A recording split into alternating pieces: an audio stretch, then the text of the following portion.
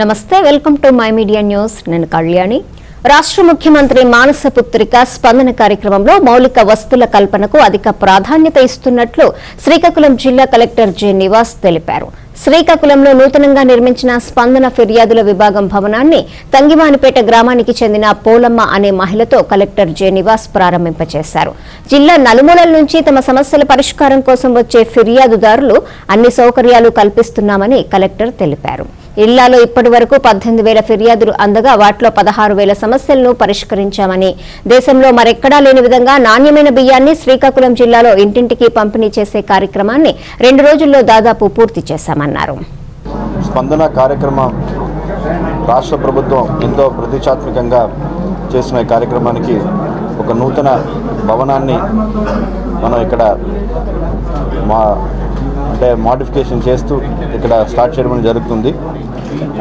ఎందుకంటే స్పందన కార్యక్రమం చాలా ఒక ఇంపార్టెంట్ కార్యక్రమంగా ప్రభుత్వం నిర్ణయం తీసుకుంటూ మరి ప్రజలు ఒక సమస్యల్ని త్వరలో పరిష్కారం చేయాలని, అదేవిధంగా సమస్యలు తీసుకొచ్చేసినటువంటి ప్రజలందరూ కూడా వాళ్ళకు ఉన్న వసతులు, మౌలిక వసతులు కూడా బాగా కల్పించాలని చెప్పి గౌరవనీయులు రాష్ట్ర ముఖ్యమంత్రి వర్యులు మనకి ఆదేశాలు ఇవ్వడం జరిగింది.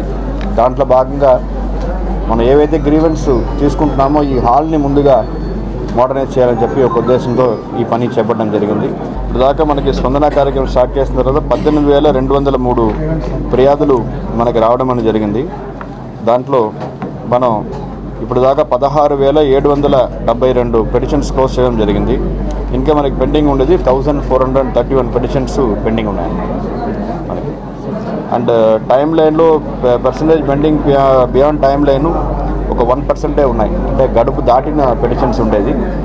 అది మిగతా అన్నీ కూడా టైం లైన్ లోపలనే క్లోజ్ చేయడం జరుగుతుంది. అలాగే మన జిల్లాల్లో మొన్నటి నుంచి అంటే 7వ తారీఖు నుంచి జరుగుతున్న బియ్యం పంపిణీ కార్యక్రమం పైలట్ దిశలో మన జిల్లాలో ప్రారంభమైంది.